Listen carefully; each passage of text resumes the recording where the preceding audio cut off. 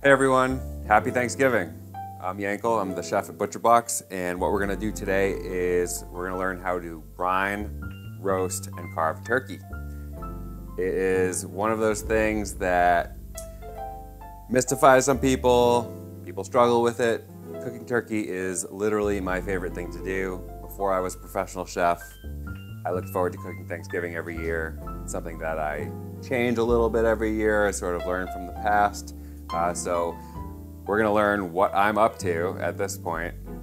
Everything that I've learned cooking Thanksgiving for 25 years. So, brining.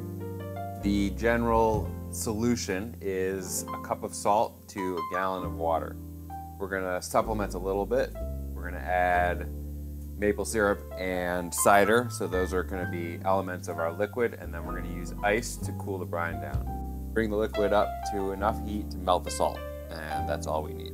Salt, maple syrup, apple cider, some rough chopped onions, whole garlic, bay leaf, whole peppercorn, fresh rosemary, fresh sage, fresh thyme. And now I'm gonna add ice to dilute it and to cool it down so we can add it to the turkey. I don't know about you, but around the holidays, space in my fridge is at a premium. So I found a better way to keep a brine turkey overnight. I got a cooler that will fit a good sized turkey.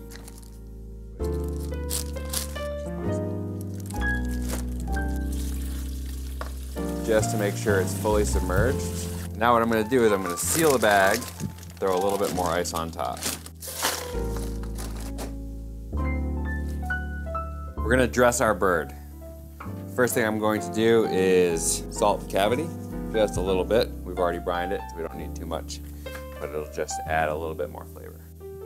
What I'm gonna do is cut up an onion, rough chop.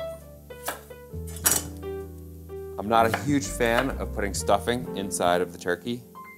It slows the cooking time down. It won't cook as evenly. Also, it's blood orange season, so be sure to pick up some blood oranges because they are absolutely amazing. We're gonna go right into the cavity. A couple of orange squares, some onion. I'm gonna grab some fresh herbs. We're also gonna sit the turkey on a bed of the same ingredients so it really captures all of that flavor. A little bit of sage, some celery. The next thing I'm gonna do is make a bed that we're gonna roast the turkey on. So I've got some onions already cut up, a little bit of celery.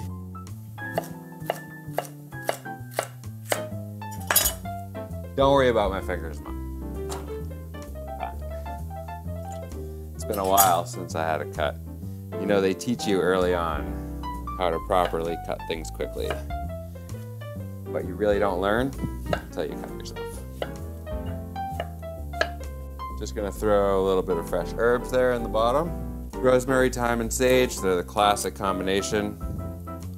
Classic for a reason. They really just marry with the flavor of the turkey so well. Got some garlic. Pretty much any good cotton string will work.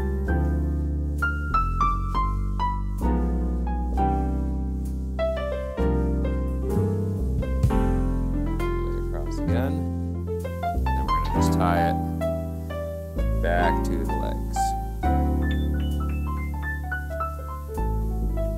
What I want is to flash the turkey with really high heat right off the bat, really evaporate the last of the moisture from the skin, but then I don't want it to overcook or get too dark. So I'm gonna have this tinfoil hat that's gonna go right on top of the turkey about 20 minutes into cooking.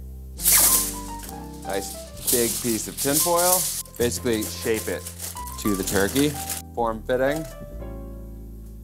Put that off to the side. Now what we're gonna do is just add a little bit of olive oil to our butter and brush it all over. Butter and oil brushed. Some fresh ground salt, fresh ground pepper, just a little bit of stock to the bottom of the pan. This will also give us a base for a delicious gravy later. Add a little bit of moisture. And we are ready to go into the oven.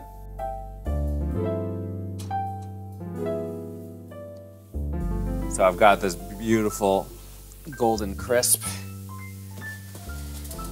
I don't want the surface to get much darker than that, so that's why we're gonna cover it up. we'll take a look at it in about an hour and a half, just to make sure everything looks good. And right now you can forget it, go have a glass of wine, or you know, whatever else you have to do for the holidays. But wine is good. Oh yeah.